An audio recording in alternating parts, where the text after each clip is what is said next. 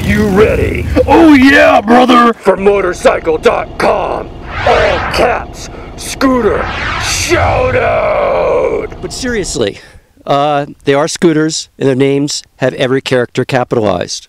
Well, except for the number, I guess. What we've got here is I'm sitting on the Honda NM4 Space Machine, and Troy is leaning against the Yamaha T-Max sport bike of scooters. I'll start at the engines because that's a pretty big difference.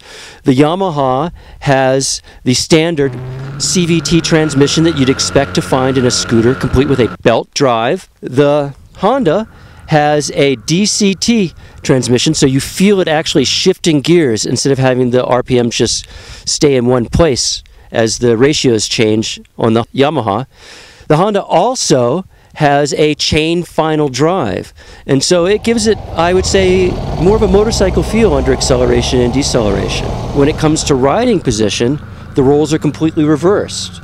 I would say the Honda, with its Barca Lounger of scooters riding position, is probably the most comfortable scooter I've ever ridden. It's the only one I've ever wanted to take a nap on while riding too. And the Yamaha, with its high seat, feels more motorcycle-ish in its riding position. What do you think? The Yamaha is, like you said, the sport bike of scooters, whereas the Honda is more of the Cadillac of scooters. The Honda, mind you, was the reader's choice pick for Scooter of the Year, so it's only natural we pit it against a maxi scooter that we haven't had a chance to test yet, the Yamaha. What can I say? Well, the Yamaha, the engine likes to rev. It's a pretty quick little scoot for a scooter. It's 530cc parallel twin, whereas the Honda is a bit lethargic. Can you say it's heavy? Laid back. It's laid back. Yeah, it goes with the territory of having a laid back seating position. Nothing about the Honda here screams performance or going fast, and that's probably a good thing because it looks so weird. You want people to take a look at it and say, hey, that's Batman's motorcycle. What's that over there? The T-Max here can get around corners pretty well. It's got high ground clearance. It corners pretty quick. It changes directions pretty quick for a scooter. One thing I can say about the T-Max is the seat is really wide. When you're going along, you don't really notice it because you're rolling and you don't really care. When you come to a stop, though, the seat's so wide, it's hard to put your foot down if you're a shorter rider. Yeah, I would liken the wideness of the seat to that of riding a horse because it's actually wider below the saddle. So your legs sort of bow out around it. Yeah, conversely, the Honda is nothing like that. It's got a low seat height. You can touch the ground really easily. I've got about a 30-inch inseam and no problem there touching the ground. Talking about long, the Honda is a very, very stable bike. It has a 64-inch wheelbase. And so it tracks, it likes to hold its line, it's really stable at highway speeds. But combine that with the 18-inch front wheel, and it's much heavier steering. It takes a little more effort to turn in. It doesn't turn in quickly, whereas the Yamaha, it goes, you look where you want to go, and it seems to read your mind. When it comes to the brakes on the Yamaha, the only complaint I have about the Yamaha's brakes is they do not have ABS, not even as an option. The brakes themselves rock.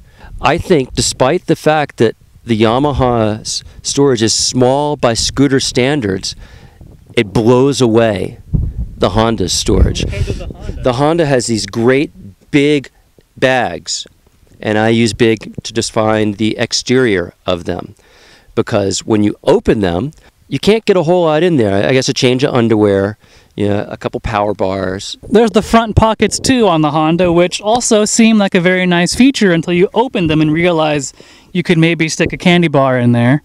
The left side has a power port to charge your device, but you'd be lucky to fit your charger and your device in the pocket. That the Honda here is meant to be a comfort vehicle, a cruiser scooter, whereas the T-Max here is a sports scooter. So they're kind of different worlds of motorcycling, kind of combined into one. We mocked the Yamaha for having small capacity for storage compared to other maxi scooters, but compared to the Honda, it's got a ton. Also has 4 gallons of fuel capacity, which is nice to have in a scooter. The Honda, I believe, has 3.06 gallons of capacity, so that's a significant difference. Yeah, they are designed for different markets. The Honda is designed for, I believe, less experienced riders, definitely less intimidating power-wise.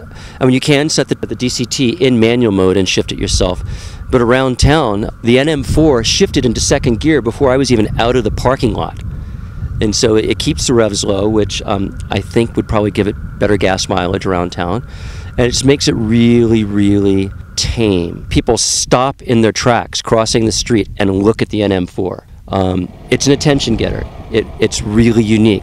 So if you are an introvert, not the bike for you. If you're the type of person that enjoys a good chuckle, by people going, what the heck is that? Then the Honda is one for you. Personally, I love the looks of the NM4. I think it's totally cool in a really, really bizarre way. I don't mind the NM4 looks, personally. I think it's weird, no doubt about that, but I don't mind getting the looks every now and then from people crossing the street. We're talking roughly the same price for two motorcycles that do very different things. $10,999 for the Honda. The T-Max is $500 cheaper, and so to pick a winner is not really fair to the other one because they are worlds apart. So it just depends on what you're looking for. If you want a sporty machine that can also take some groceries and give you a good time in the twisties, maybe you want to veer towards the T-Max. If you're looking for a cruiser type of thing that's different, will get you some popularity votes on Halloween contests, things like that, maybe the Honda's your choice. I agree. To really wrap this up so we can go out and shoot some more video, I'd say, Troy is exactly right. Depending on the type of person, type of rider you are, will determine which of these you would desire. You're going to have to read the rest of our all-caps scooter shout-out on Motorcycle.com and find out where the chips fell after we put all the figures into the spreadsheet.